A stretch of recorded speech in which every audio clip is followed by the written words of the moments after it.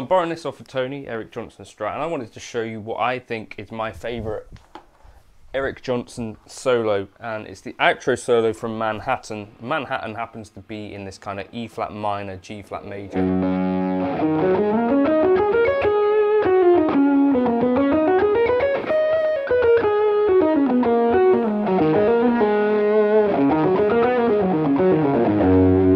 Tonality. Right, so we start off with this really beautiful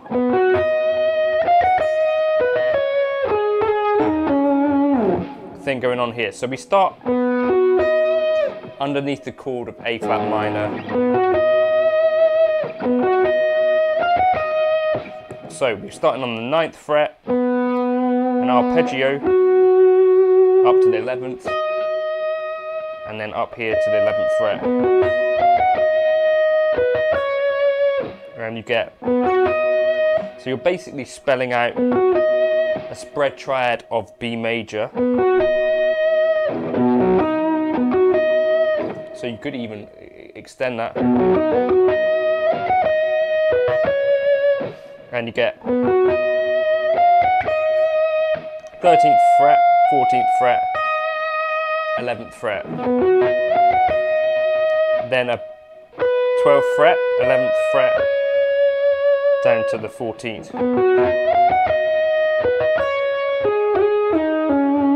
Something like that, where you're going from like a sort of slide up to 13. So attack, slide, and then slide back down to the 13th fret on the D string. So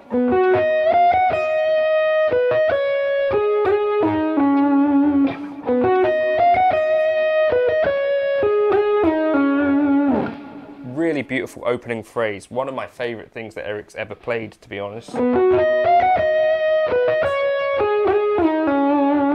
And then we come down to here. So kind of 6, 8, 9.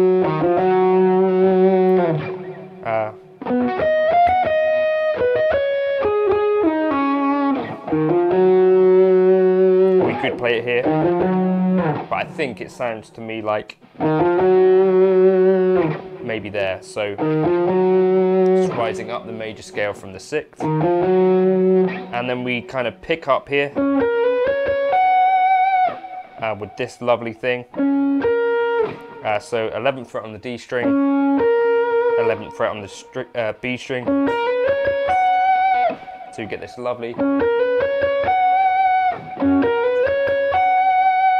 little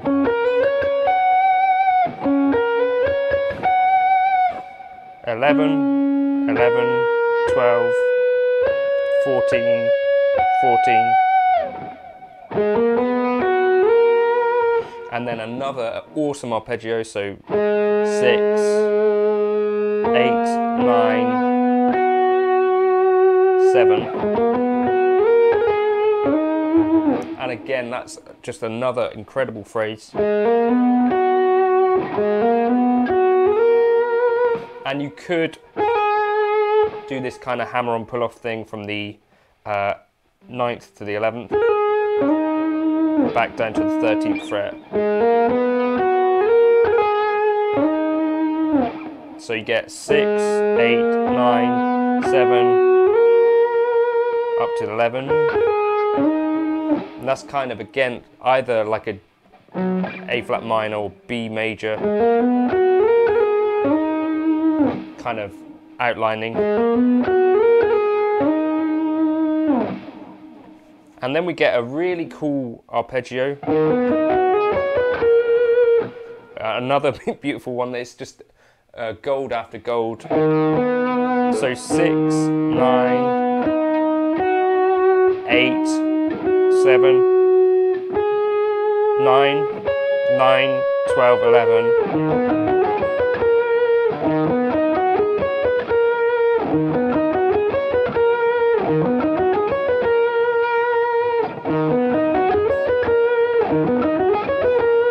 Again, I'm still kind of pinning that to my B major.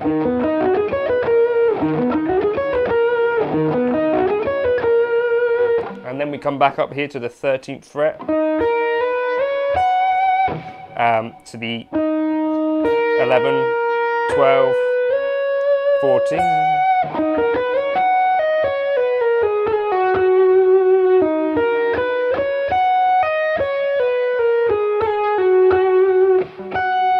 So down the pentatonic scale, 14, 11, 14, and then hexatonic, 12, 11, 13, and then like another slide.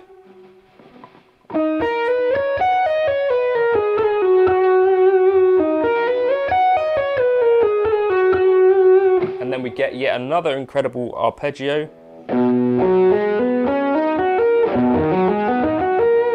Down here on the 7th fret.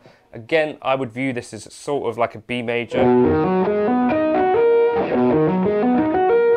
but with the 6. So we get a B, or sorry, fret 7, 6, 9, 6, 9, 8, 7, 11.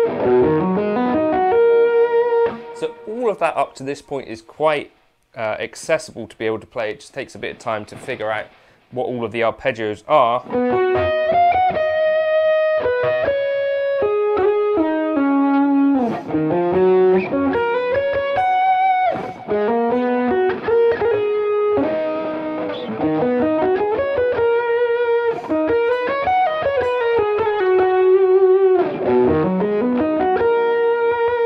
Like none of that is particularly flashy or anything. And all of it is kind of based around this kind of spread.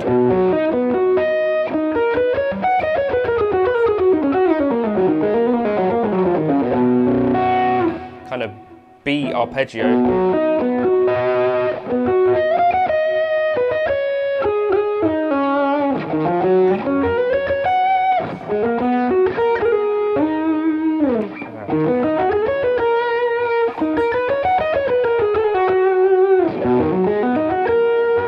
And then this last bit is tricky. So we go, so we're focusing here on the like E flat minor pentatonic scale.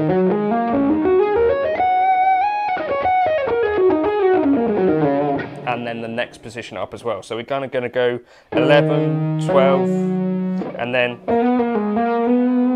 do that. So 13, 14, 13, 11, 13, 14.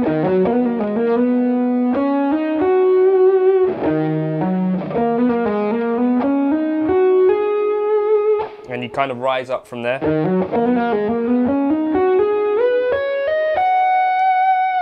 And then we get to the top of the run here.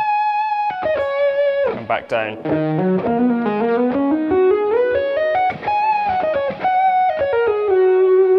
And that's kind of how it happens out of time.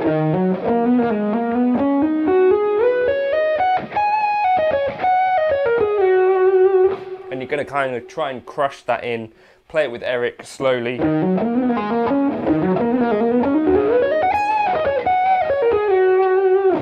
So a bit of a handful. You could equally do it like that without the slide.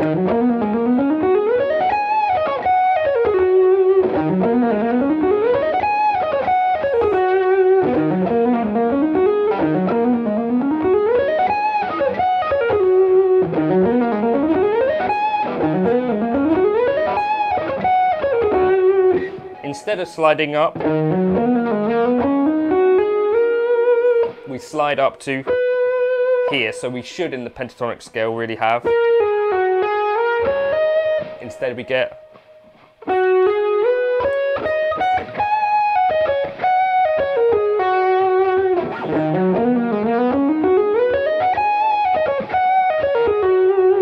something like that.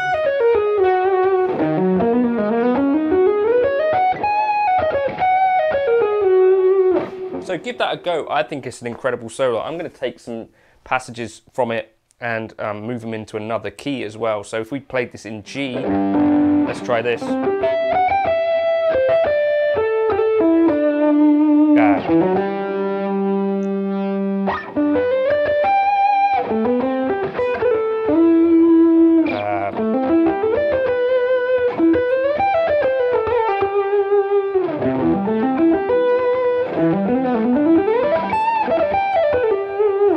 That kind of works. So you could take little parts of it, especially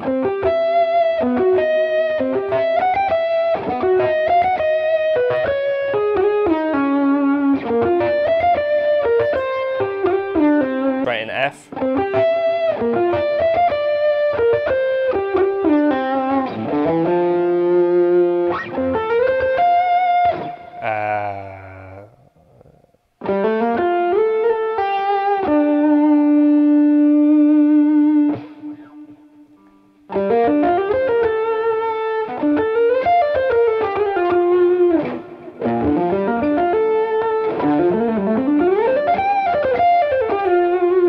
Yeah, I can almost do it, but yeah, that's a super cool solo, I think.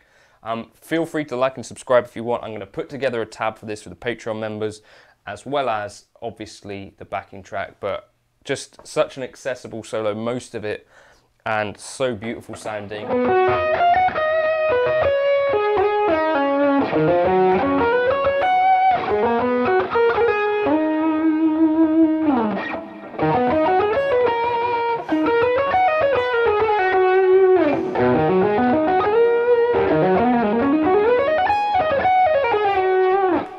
And definitely one I think worth learning because it's incredible. I'll catch you in another video soon.